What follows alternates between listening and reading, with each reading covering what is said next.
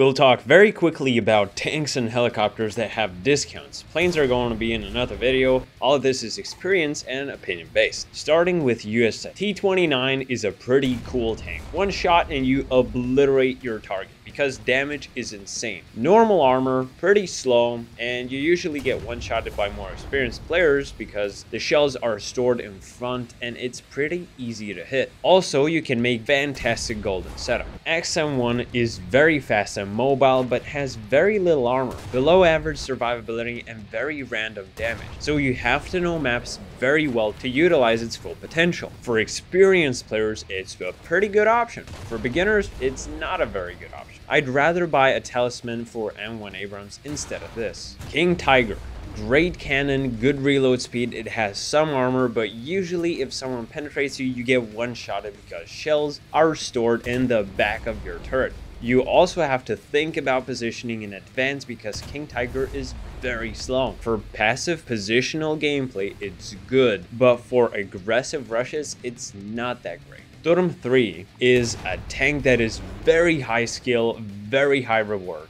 Beginner players are going to suffer unless they use it for sniping. It has great cannon, great mobility, insane reload speed, fantastic additional cannon, great stabilizer, but average speed, no armor, it's massive, and one-shotting this tank is extremely easy because shells are literally stored all over this tank. Great option for experienced players. Leo A1A1. It has great cannon that does solid damage, thermals, and good mobility. The problem is that it has average speed and no armor at all. So it's a very skill reliant tank. If you make a mistake, you will get punished for it. If you take a good position and play carefully, then you will be rewarded. It is a solid option. Personally, I like it, but a lot of people go for Leo 2 and ignore this option. Leo 2 is a good solid tank. It has great speed, great mobility, very good survivability, but damage is very random because all enemies have composite armor plates that just eliminate damage. Also, drones are here and that's not fun. A lot of people love Leo 2, it's just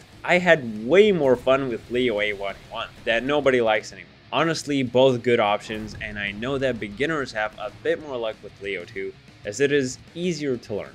IS-6 has pretty good armor, which is amazing in top and maybe sometimes can help in under tier. This cannon, well, it requires skill to use. You learn its ballistics and enemy weak spots, you're good to go. If you don't want to learn, but rather you want to lay back and enjoy the game, I'd take KV-122, which is a better option in my eyes. IS-6 is a pretty good solid tank, very mobile for a heavy tank. Object 120 is a glass cannon tank destroyer that can penetrate everyone. It's phenomenal sniper because shells fly like lasers. It also has a pretty good speed for such a big size. But why nobody plays it? Because it has no armor and it's easy to spot. So planes are going to eat you up like candy because they can penetrate you with machine guns. And damage, one time I had to shoot a guy 4 times to destroy him. So yeah, sometimes it's underwhelming. The legendary T55AM. It is amazingly good. It was my first pre-top premium that took my hands and made them straight. It taught me how to play. Great cannon, has every single shell type you need, great mobility, good speed, armor can save you sometimes, it can do everything. Fantastic teacher, you can also make a massive 8.3 setup to it. It is one of the best premium tanks in game. It will get you to the top USSR with ease. Sturmsten, the most popular top tier tank in game. It has some armor, good cannon, amazing thermals, can drive forward, but it can't drive backwards at all. Reverse speed is terrible, and it's extremely important in this battle rating. Sturms is a great tank for defense and holding positions. For that reason, it's a good option for defensive players. But Sturms is very poor at rushing and pushing enemies. Unless you get to the top, then it's good at pretty much everything, but guess what? You won't get to the top. So for aggressive players, I don't recommend it. And legendary K50. Everybody knows about it. If you want to dominate and ruin other lives, it's the way to go. It is great in combined battles and it's fantastic in PvE battles where it can bring you a lot of silver. You can counter anti-air rockets with it and send one back. Avre. It's a meme tank made purely for fun, good armor, mobility, and cannon that shoots juicy and thick shells, which has 4 times more explosives than KV-2. But because of its terrible ballistics, it's fun to play with in arcade battles only, and it's not fun in realistic ones as it requires a lot of skill to use. Roycat 105, amazing speed, very fast and active gameplay, has thermals, great cannon that can penetrate everyone, and absolutely no armor whatsoever. So on massive big maps, it's insanely fun. But whenever it gets to a city map, especially Breslau, it's terrible because every turn just absolutely nullifies its speed, painful to watch, but besides that, it's extremely fun. Challenger DS, it has armor on the turret, good cannon which gives you 5 shots with 5.3 second reload, and you can make it 5 seconds with aces. Average mobility, normal reverse speed, it's not super fast but it moves. A lot of people hate this tank and they say that it's weak. Well, yeah, it's difficult to play with, but it's not that bad. I personally love it. It's pretty good. I don't recommend it for beginners, but for more experienced players, I don't see why not. Roycat is more fun though. Type 74G, well, it can dance.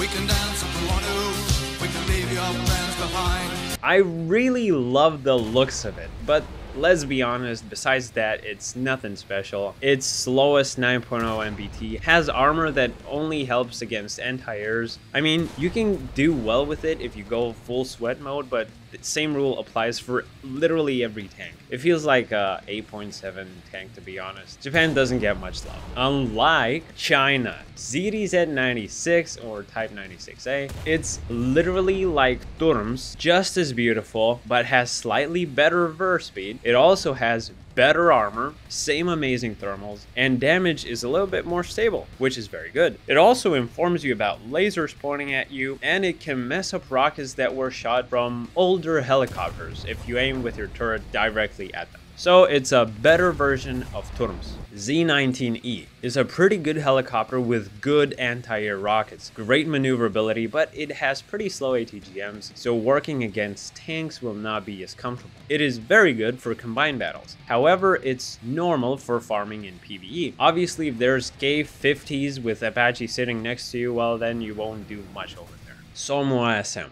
wonderful heavy tank, great cannon that does good damage even with solid shot shells, great reload speed, and most importantly, good armor. I mean, don't rely on it too much, but people think it's a French tank, so I will penetrate it everywhere, but you have 150 millimeters armor in the hull, which is as much as King Tiger. And on top of that, your mobility is good. But when you shoot out 9 of your shells, you become a massive useless piece of baguette. And then you have to wait for eternity to load a shell. Rinse and repeat. So it's fantastic at the beginning, and it becomes KV-2 at the end of the match.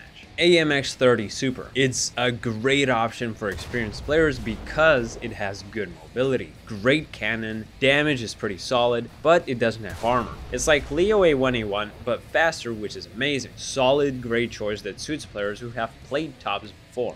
CV90-105. Great movement speed, great reload speed, fantastic thermals, normal shells, but no armor at all whatsoever. This vehicle is great at flanking and countering enemy rushes. If you know the maps well and you have gathered a handful experience, then it's a good option. But I would not recommend it to beginners at all because it's hard to play with. If you make a mistake here and there, you're gonna die. M51 is useless pile of garbage compared to other tanks that you can get. I don't recommend it at all because of its low damage, lack of stabilizer, slow movement speed, and no armor. Don't waste your money.